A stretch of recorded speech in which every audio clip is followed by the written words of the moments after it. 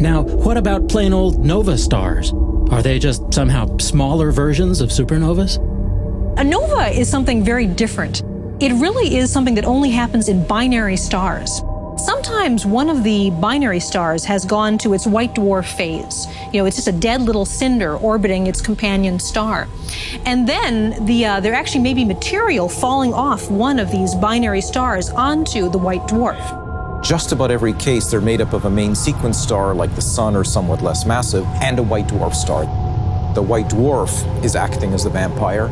It's sucking hydrogen-rich matter off of its companion into a ring around itself and then onto its surface. And when you accumulate a small amount, just about 1 part in 10,000 of the mass of the Sun on top of the white dwarf, you have what we call a thermonuclear runaway. Well, I like to compare that to pouring gasoline on a smoldering fire, because you're pouring fresh hydrogen onto a star that's burned up all its hydrogen. And eventually, when enough hydrogen builds up on the surface of the white dwarf, it'll undergo a thermonuclear runaway. And it'd be like having thousands of hydrogen bombs all over the surface of the white dwarf. So you have a titanic explosion then on the surface of the white dwarf, which throws material then out into space at thousands of miles per second.